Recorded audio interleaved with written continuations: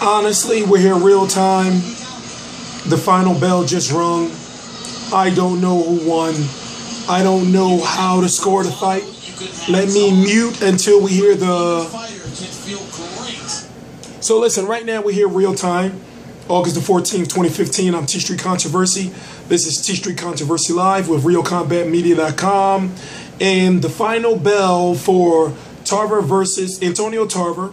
You know, remember, he beat Roy Jones, Mason the Lion Dixon in Rocky Balboa, the final Rocky movie before the new one comes out, Creed, of course.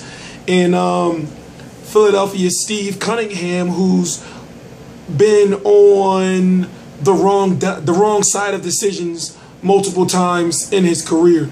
So this is a tale of two fights. Depending on what you as a judge were looking for. Now, Steve Cunningham has some nice swelling under his eyes. Antonio Tarver looked as if he wasn't even in the fight. But depending on what the judges are looking for, Steve Cunningham, the more active, he showed more ring generalship. Antonio Tarver, the crisp, cleaner, more effective punches. Steve Farhood's card gives it to Tarver, 115 to 113. And me, if I was to give it to anybody, I would give it to Steve Cunningham, because I'm the type of judge of a fight to where I would judge it off of the activity, the ring generalship, and the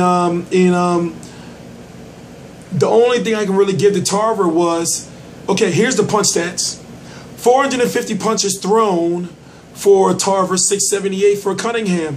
Punches landed for Tarver, 141, 154 for Cunningham. Power punches, 241 thrown, 325 for Cunningham. 115 landed for Tarver, 101 for Cunningham. So when it comes to activity, you know, just as I said, let's hear what they have to say. This fight was obviously much slower paced than the previous fight, but I still appreciate the job that both these guys did tonight. I think, you know, Tarver just beat. So let's hear what the judges have to say. Let me make sure I'm recording this. What he's supposed to do with his size and his youth and trying to outwork Then having a couple of words here, hard to tell if it's cordial or not. Oh, you know what? I imagine this a little bit of both. Listen to it. I guess they're waiting for the judges. I heard the word respect out of Cunningham's mouth. Whether he was giving it to Tarver or asking for it from Tarver, I'm not sure. But so listen, like I said, Tarver's 46 years old, and if he loses this fight, then it's like, where does he go with his career? You know, he has a very successful commentating career. He should stick with that. Let's see if are they announcing the winner?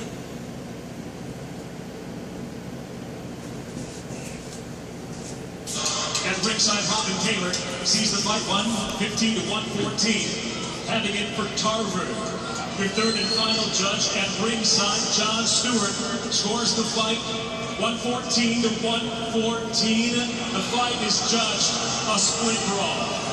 You know, can't be mad at that. Was right. It was almost impossible to call, and the judges we can't be mad at that decision. Split draw. I don't know what to think about that one. Again, very, very tough. And you have a fighter in Steve Cunningham who is not known. You have a fighter in Steve Cunningham who's not known as being a knockout puncher. You have a fighter in Antonio Tarver who seemed to be all night going for the knockout punch. Do fans want to see a rematch? No. The winner of this would probably be in the running to get Deontay Wilder. If you don't know, Deontay Wilder is fighting on September the 26th. His mandatory is fighting on November the 4th, Alexander Povetkin.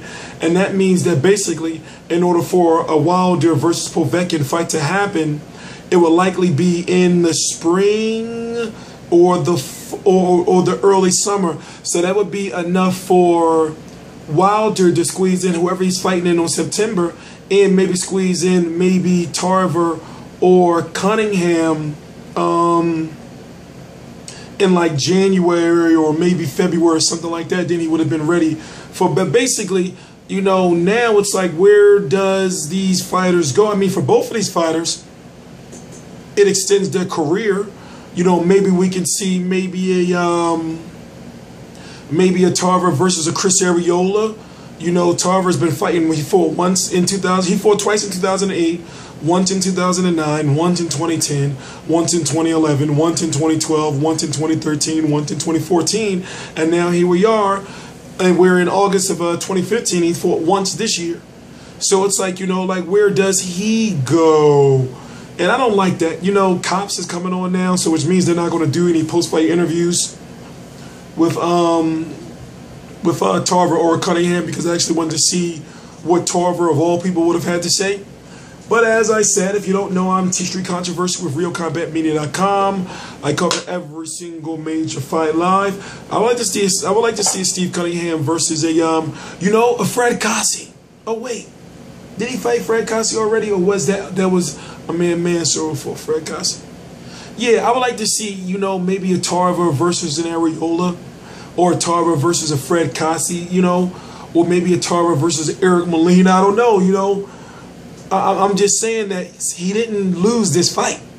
This is a fight that was a close fight, and depending on what kind of judge you were, you may have scored it for Tarver, you may have scored it for Cunningham, or you may have just did what the decision was tonight, a draw, because it was a hard fight to score.